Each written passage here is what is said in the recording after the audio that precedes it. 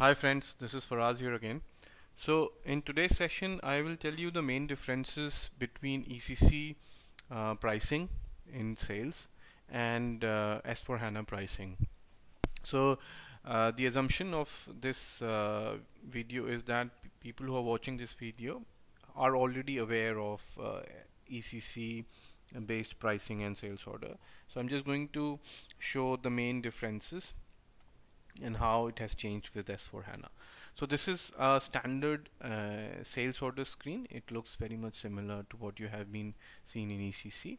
This is uh, material, and I'll just click on conditions. The condition brings you the pricing screen where the PR00 is one of the common condition type, and the reason I brought you onto this screen is to just tell you what is the field where the current value of this 101 pricing is stored. So most of you already know that how do you check the structure where the conditions or where the values are stored in a table. So I'll just press F1 and then click on the technical settings. So you will see a table name which is KOMV. Okay, so this KOMV is actually a structure where you store in the value. Now let us go and see this structure in the system. Okay.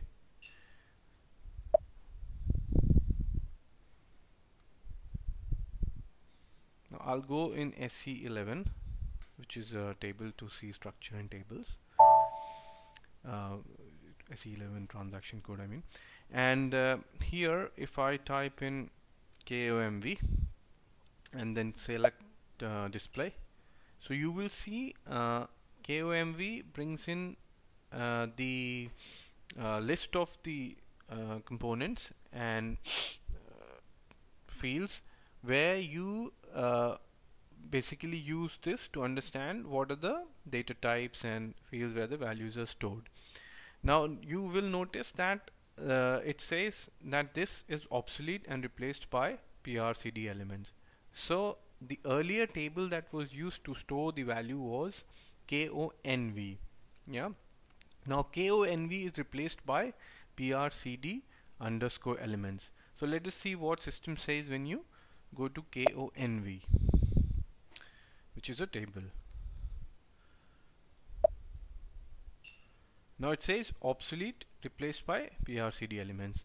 So it's still there because for development perspective there will be some values which you need to transfer when you are moving from ECC to S4 HANA, and uh, if you execute for results, you will not find any values in this table. So like for example, if you go to this table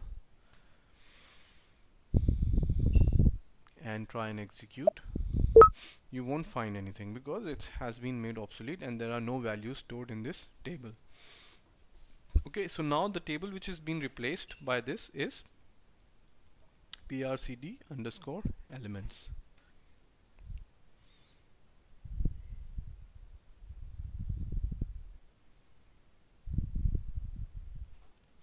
Now if you select the most common one and then execute,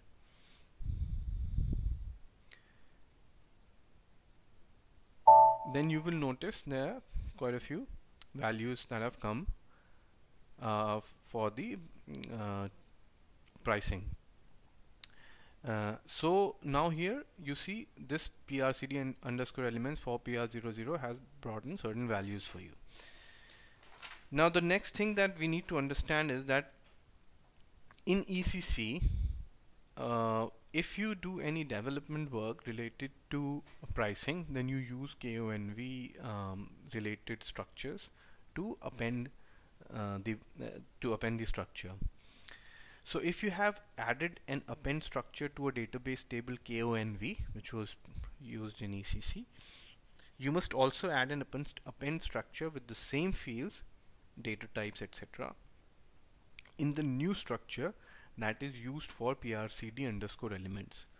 So the new structure that is used for PRCD underscore elements is PRCS underscore elements underscore data.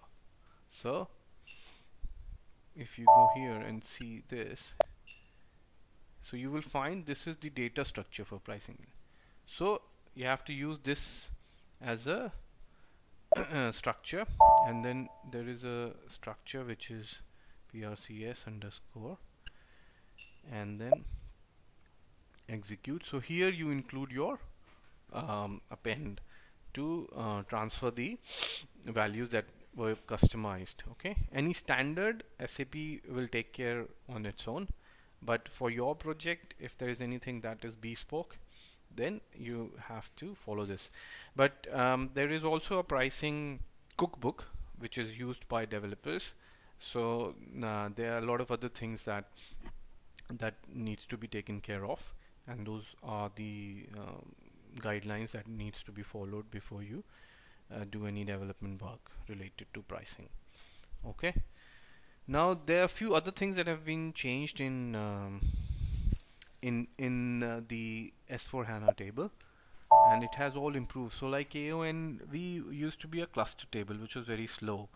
PRCD elements has been PRCSD underscore elements is a transparent table, okay, which is more improved in performance as well.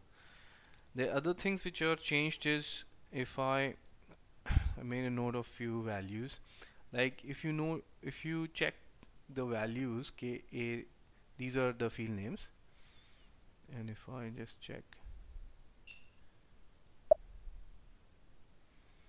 so this is increased its length from 224. It was much lesser than 24, and likewise some other fields, their character length has improved, so you can store more values in there. Okay, so these are some of the changes that have happened, and in the when the development happens related to pricing again, then there is something called custom code analyzer, which lists all the technical objects that are being changed. So it's worth checking that as well.